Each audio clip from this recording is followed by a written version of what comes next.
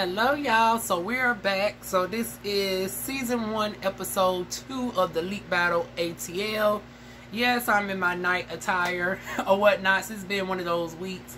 Well, hell, usually let's just say this, every other video y'all going to get a glammed up version and then a glammed down version. But this week I had to really darn on motivate myself to do some videos. So shout out to Nunu for giving me something to do, because y'all wouldn't even got no video this week outside of my live stream, because I just been feeling in a rut, like, and I talk more about that on my live stream that I got coming out Friday or whatnot as well, or the day prior, because this review probably won't get out until Saturday. I'm recording this as of Thursday, but yeah, I just been trying to motivate myself, and I'll talk more about that later. But I do love these doggone reviews because it gives me something to talk about on a more playful level. But as far as all the stuff that I've been experiencing, normally I'd be quick to jump in, give commentary on, you know, certain dramas and stuff going on. But then I was like, I got too much going on, and I'm trying to, you know, bring positive energy in. So it's like I'm not trying to overwhelm myself with negative stuff while I'm trying to detox myself from negative stuff. So that's why I haven't touched on stuff like Tasha K versus Aunt Tina, and is Aunt Tina still married to doggone Richard Lawson, and a whole host of other stuff. I just been guarding my doggone peace, working on trying to get to this new job, which has been hectic because I've had some curveballs. If you follow my Twitter, you know what's going on. I did take the time to finally do my nails. It's been a long time since y'all seen my nails painted. I also got my toenails painted the same. Someday I will get them professionally done, but not today. Not today. This is my basicness as an esthetician. Y'all know I get your skin right, but the nails, yeah, it's just hit or miss.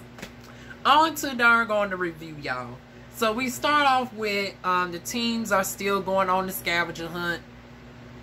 They're asking strangers and whatnots for help and whatnots. At, you know, what's the name of the lake, and you know, how to get this place, this, that, and the third. And I was like, now, some of y'all been here too long. And it's like, now, I understand some of the folks who only been there maybe like a year or so. People who just getting in there or whatnot. Like, Jay just moved to Atlanta. So, it makes sense for him to darn gonna be asking for directions. But some of y'all, I'm looking like, y'all hoes been here 5, 6, 7 years. Y'all don't go to the park? And Piedmont Park is a well-known park. I was like, damn, this sad. This sad that y'all don't entertain. Hell, I had to go to the park yesterday. Now, granted, I'm a spiritual girl. So I went to the park to actually ground myself, because I'm so, like I said, I'm trying to detoxify myself. And I'm very much of an empath person. Sometimes I absorb too much negative and it affects me, and especially when I'm going through shit. So I just went to the park. I took off my darn on shoes, my socks, and darn on just grounded myself, surrounded myself with my darn on crystals. Only thing we was missing was the full moon. Got to charge my crystals in the full moon, honey. But you know, I literally darn on just took in the elements of the wind and the earth, and literally just allowed the negative to drain out of me. At least enough within reason, what I was able to do within an hour. And Lord knows I get hit with so much more today and shit. I'll be glad when I'm able to get to a place of serenity. I just want darn on peace. And darn on just happiness and stability. That's all I ask for. I don't even need... but I talk more about that on the live stream, y'all. But anyways, yeah. The fact that y'all don't even go to the park or whatnot is like... neither here nor there, though. They're still darn going asking folks questions. Tonka team won by just 1 point, and Tonka was the one to answer the final 2 questions that made his team win or whatnot. Now I felt bad for darn King and DJ. Ugh. Yeah, I mean, I don't really fuck with I don't fuck with DJ, as y'all know from my last week's commentary. But I do think that she was put in a rather fucked up position, because they was the ones that had to switch teams and shit. And then King got fucked over twice. And you know, speaking of fucked over, I got a confession to make, y'all. Honey, I don't know how we got here. Sweet dreams are made of this. Who am I? If y'all follow me on Instagram, y'all know where I'm going at with this. Now, y'all know I have my dreams and stuff. And matter of fact, I got my, let me, hold on, take y'all off here. Y'all know I got my dream catcher up there or whatnot. So I'll be having my dreams and stuff. And you know, my dreams be having meanings and stuff to it. And now, it's not always literal. You can't take the dream at face value, because when I say I had a dream about a certain cast member on this show, now I know y'all thinking, and you know, I was on the passenger side of the doggone of the bros ride or whatnot, and it was giving doggone girlfriend tease, and I was like, how in the hell did we get here? I had to laugh about that shit. And now, granted, the person is cute or whatnot. But let me rule out the usual people that y'all would probably think. Now, I know y'all thinking, well, since I know Melly B the best, it must have been Melly B. No, even though Melly B darn be giving darn catfish with them photos, he be giving darn trade with the pics, but he's a darn queen in real life. It wasn't darn Melly. I'm just getting to know Jay. Child, that shit was... Now, Jay, you know why I'm laughing. Honey, if it was you, that shit would be awkward in more ways than one. You know, given your recent situation, honey, that'll be like a love square. Child, no, it wasn't Jay. So to our mutual friend, honey, don't get ready to cuss DivaWuan out, honey. I'm not trying to add to your situation of what you got going on, Lord. I hope they get to a place of fixing that. I'm not even name dropping that. If y'all don't know, y'all don't know, honey. I just hope for all parties involved to get to a peaceful resolve. But it's none other than King. Now, I have to laugh because King is attractive or whatnot. But I don't look at King in that way or whatnot. I think I've seen his face one or two times. Now they say he got this darn platform called the Royal Couch. I've heard of the Royal Couch, but I've never actually seen, like, I've always heard of it in passing. Like, I think I've seen his face in passing in some aspects, but I've never actually watched the interview. I got to watch the interview or whatnot. But it was just funny that, honey, I don't know if you was thinking about me or whatnot, but if so, I'm flattered, boo. But I don't know, maybe the interpretation of that was because we ain't do anything, if you was wondering. So maybe you might be connected to somebody that you might can hook a girl up with. I don't know, because you was driving me to a destination of sorts. So maybe you was the messenger. I don't know what the meaning is. King, if you know the answer, honey, DM a girl, child. But yeah, y'all, the universe trying to play tricks on me, honey. Trying to put me in the darn romance with my darn folks that I review, child. This a damn shame. If we don't get DivaWuan a man, so, child, this is fucked up. Even my damn dreams playing darn just horrible matchmaking with me, honey. But moving off of that darn funny dream, honey. Like I said, you cute though, but honey, but yeah, I felt sorry for King because King darn got forced off his team. Then they thought he was the op, right? So when it was time to vote somebody off the team, honey, they vote him off the team thinking he was the darn op. And then at the end, they want to put him up for elimination. I was like, oh, y'all trifling. Even though he still put in a good amount on both sides, y'all want the darn put King up for elimination. Yeah, y'all wrong. Tonka is deemed the biggest threat amongst everybody. Shirai was the one voted to be safe on his team from elimination. So then it gets to the eliminations, right? So we got Last Stay Fly, Jay. No, I don't think Jay was up. No, it was Last Stay Fly, King and DJ were the bottom 3. Then it gets down to the bottom 2, where darn gone DJ, the veteran girl, the transphobe, honey, and La Stay Fly. I was like, oh, look how soon we get in this darn gone predicament, honey. Now, I told you that Mouth of hers was going to get her in trouble.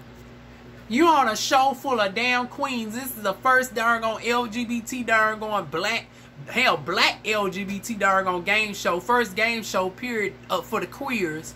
And you talking about what you don't like of a certain part of the queers or whatnot. Talking about the bathroom this, the bathroom that. I was like, you running your mouth. And you got several people in the community that you darn gonna inadvertently affected, honey. So I said, honey, it wouldn't darn gonna surprise me if you be about the first to get voted off. Now, I said that shit thinking that she's gonna be at least the second or third. I said, honey, it wouldn't be my fortune for her to be the first one, honey. Even though I wouldn't have mind. But, honey, I was looking, I was like, this is very befitting, honey. But the fact that they darn gonna put La Stay Fly down there, which I felt king on that to a certain extent. It's like, now, bitch, you one of the goddamn managers. Y'all the one voted me out and all this shit.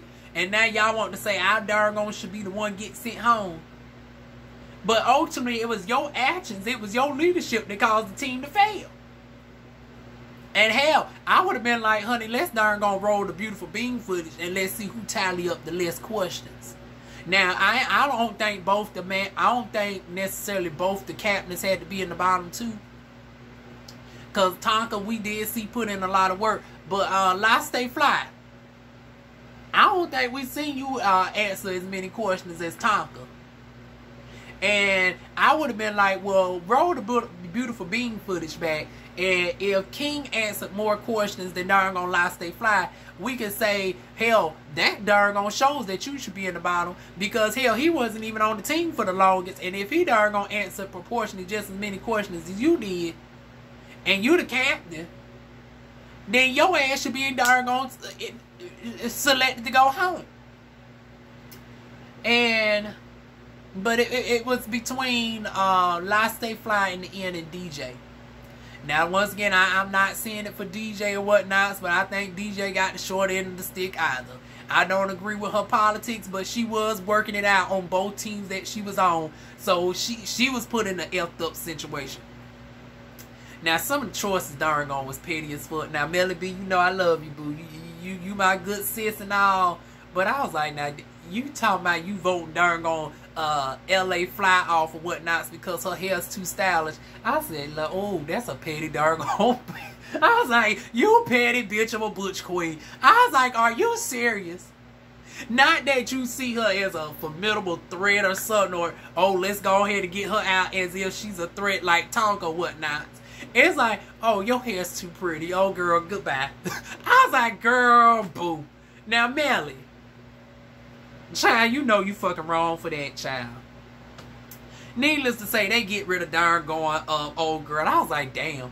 Y'all, this ain't looking good. Y'all get rid of the only darn old masculine lesbian on the goddamn show. Now, granted, I know we ain't supposed to play the politic game. This is darn going strategics and shit. But I was like, damn. You're going to get rid of the masculine lesbian for the girl that darn going hates the trans folks.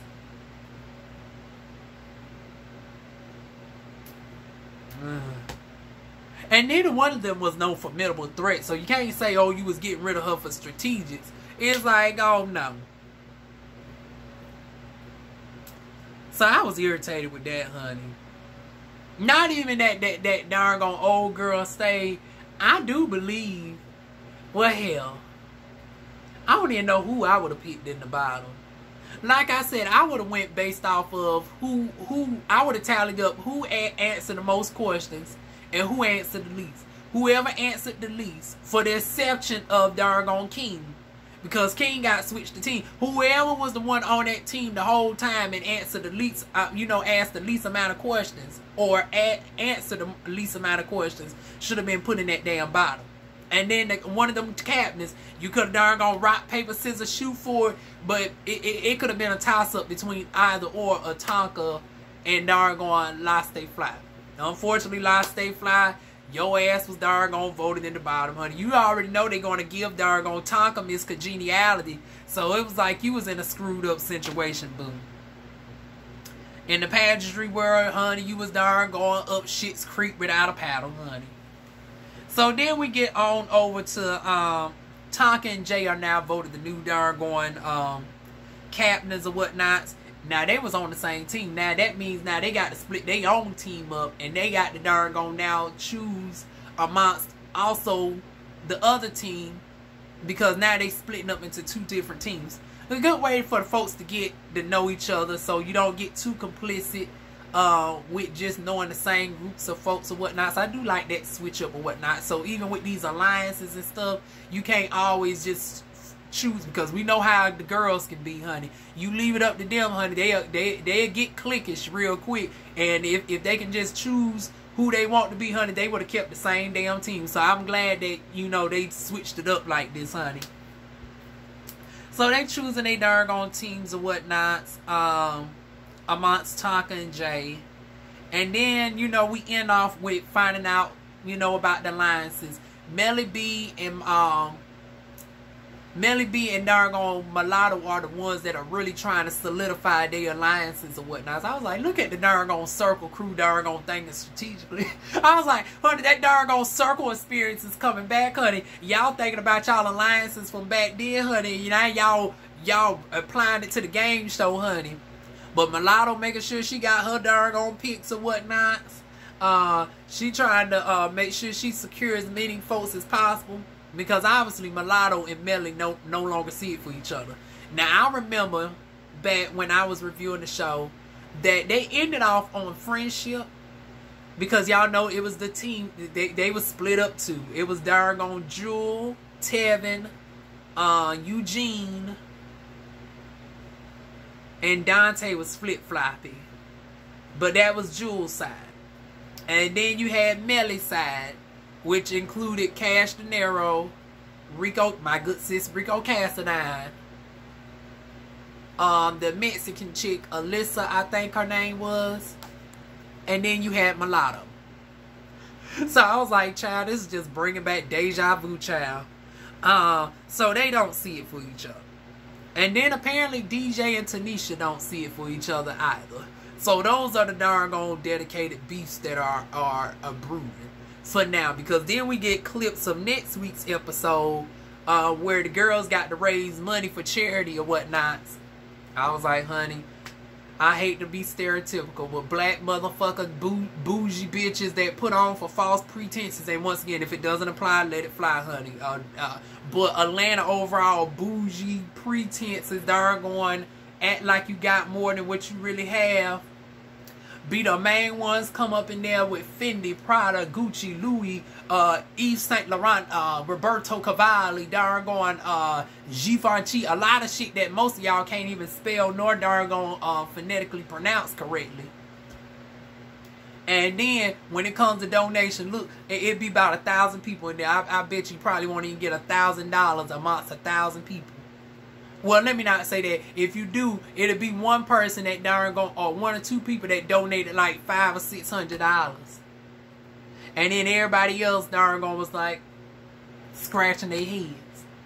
So it's gonna be interesting to see if everybody darn go really donated the equivalent to what they be looking like, honey. People be looking like $50 million in goddamn Atlanta. And hell, y'all see it. I'm not even just picking on them, honey. We see it on Housewives. This is just across everything. No matter whether you on YouTube or you on Housewives, honey. Hell, a $50,000 donation to Sonya's party or whatnot. And amongst the girls, they had to split $7,000 each. Honey, you got Sheree darn going scrumming around and all this, that, and the third. I was like, this a damn shame. Bitch, you done been in it. Now, granted, you are on again, off again, on again, off again, housewife. But, bitch, collectively, out of these 15 seasons, you done been on here, I want to say at least 7 out of the 15 seasons. And you darn gonna scrumming around for goddamn $7,000. Miss She by Sheree. So, once again, a lot of the girls be darn gonna putting on, honey, acting like they got it until it's time to be archeristic. Then all of a sudden, they money looking funny. We'll see, honey. But that's how we basically end off the episode. We find out who got the beefs against each other's. And, You know, we about to see. Oh, and then Jay apparently now got some issues with Melly. Oh, God, Jay, Lord knows.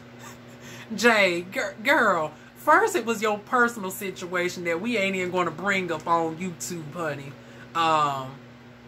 Concerning another friend of mine. Now here you is with goddamn wanting to go at Melly. Girl, it ain't looking for you. It ain't looking good, boo.